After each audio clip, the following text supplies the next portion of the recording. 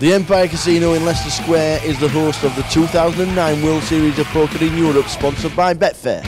Full Tilt sponsored player Roberto Romanello. 4 cards. We've always seen you playing Hold'em. Now you're in the last 25 of the PLO. Is it a brand new game to you, or have you been practicing? No, I've played it before. I don't play a lot of it, but basics are there. It's just picking up some. I picked up some good calls on people and won some nice pots, and so hopefully I can go all the way. You never know. And in the first 5 minutes, you knocked the first guy out this morning. Yeah, found that the first time I had that hand in this tournament, 10 Jack Queen King. Mm-hmm. So it worked for me, and I turned the nuts, and I won a nice pot. You got a great table.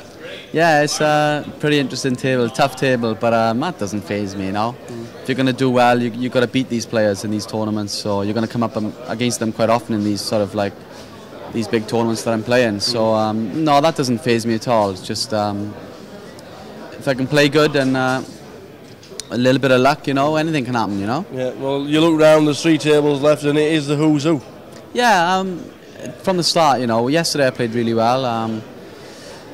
I picked my spots and kept the pot small until I had it, and it worked for me. So I don't know what today's going to bring, but one thing I'll say, I've really enjoyed it from the start. Doesn't matter what happens from now on, and I take a lot back from me from this tournament.